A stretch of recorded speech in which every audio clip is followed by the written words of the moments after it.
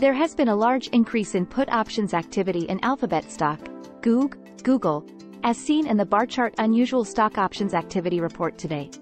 It shows that a large number of put options have traded in both stocks for near-term expiration periods and at the market strike prices.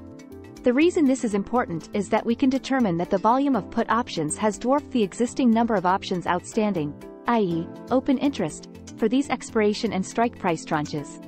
That is seen in the bar chart ratio calculated by the volume OI ratio. For example, in all of these tranches, the volume OI ratio is well over 20x, indicating that the trading volume in these puts today is 20x plus existing number of contracts. That makes it highly likely that these trades have been initiated by institutional investors, probably long-short funds, i.e., hedge funds. Analyzing Google put activity today. Let's take a look at these trades and see what we can glean from a practical standpoint. To do so, take a look at the options activity screen from the bar chart report which I have highlighted below. Keep in mind we must make some assumptions, which you may or may not agree with. But the point is to try to mimic what we see hedge funds doing, in order to make money.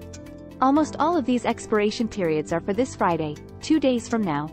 Next, we can see that the strike prices are $119, $120, and $121, all very close to today's prices of Google stock at $119.78 and Google stock at $119.23. In fact, the trades are now in the money, i.e., the strike prices for the puts are higher than the stock price.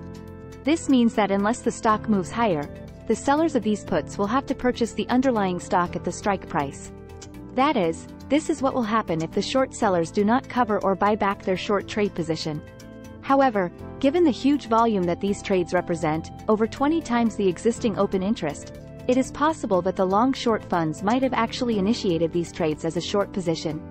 They may either expect Google stock to rise, or they believe that the prices of the puts will deteriorate closer to expiration, in which case they can cover their position. Risky trade. This is a very risky trade, but it could pay off.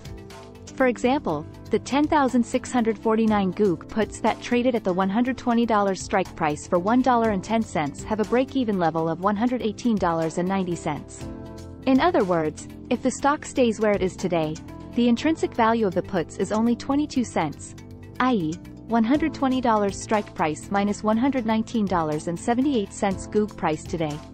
This means there is 88 cents of extrinsic value that could be reaped as profit, i.e., $1.10 premium received less 22 cents intrinsic value. That potentially means the funds that shorted 10,000 of these puts can make $880,000 in just 2 days, i.e., 88 cents x 10,000 by 100. Granted, though, they would have had to risk $120 million in cash and/or margin to do that trade, i.e., $120 strike price x 10,000 contracts x 100 shares contract. And Google stock has to stay where it is.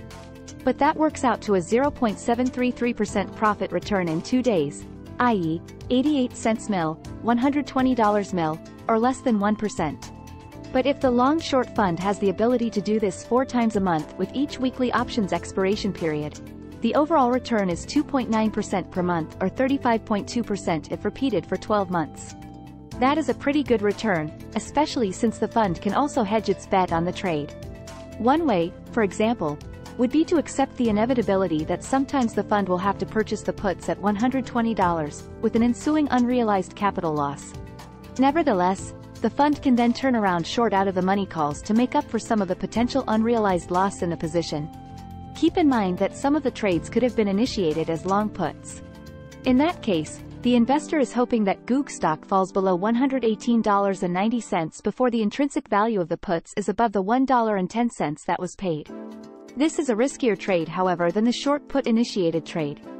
The bottom line here is that if you believe that Google stock will not fall dramatically between now and Friday, it might make sense, if you can withstand the risk, to copy these trades in Google puts.